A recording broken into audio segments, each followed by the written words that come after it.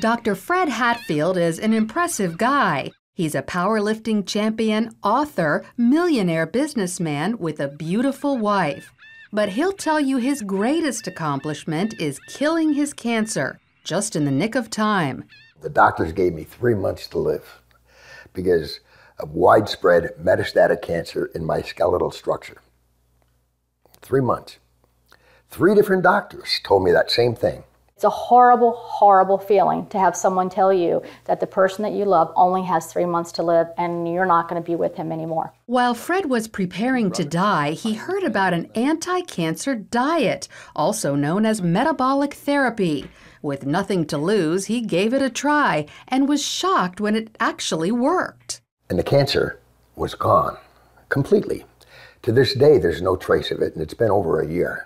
Although it wasn't easy, Fred stopped eating carbohydrates because carbohydrates turn into glucose inside your body. Cancer cells love glucose and need it so badly that if you stop giving it to them, they die. And it just absolutely amazes me that medical science is just now finding this out. Fred's recovery was not a surprise to Dr. Dominic D'Agostino. His team of scientists at the University of South Florida study metabolic therapy. When they removed carbohydrates from the diets of lab mice, the mice survived highly aggressive metastatic cancer, even better than when they were treated with chemotherapy. We have dramatically increased survival with metabolic therapy. So we think it's important to get this information out. And it's not just lab mice. He's also seen similar success in people, lots of them. I've been in correspondence with a number of people, probably at least a dozen people, and over the last 1.5 to 2 years, and all of them are still alive, so despite the odds. And so this is very encouraging. All cells, including cancer cells, are fueled by glucose. But if you deprive them of glucose, they switch to the alternate fuel ketone bodies, all except cancer cells. A defect prevents them from making the switch to using ketone bodies as fuel, and therefore cancer cells can only survive on glucose.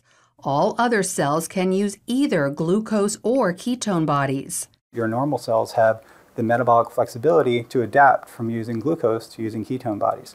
But cancer cells lack this metabolic flexibility, so we can exploit that. People like Fred, who deprive their cells of glucose and fuel them with ketone bodies instead, eat what's known as a ketogenic diet. It consists of almost 0 carbohydrates, but lots of natural protein and fat. You can go online and there's just cookbooks and, it's clean eating, just very clean eating. None of the sugars, the salts, the trash food. Natural proteins are ones in their original form, but processed meats like cold cuts and hot dogs are off limits because often carbohydrates have been added to them. Natural fats are in their original form, like olive oil, avocados, nuts, and also coconut oil. But stay away from trans fats such as shortening or margarine, which are man-made. Some people are afraid to try the ketogenic diet because they think all this fat is bad for their heart. But more doctors are now saying natural fat is actually good for you, even natural saturated fat like coconut oil and butter. Doctors like cardiologist Stephen Sinatra. Is cholesterol the major cause of heart disease?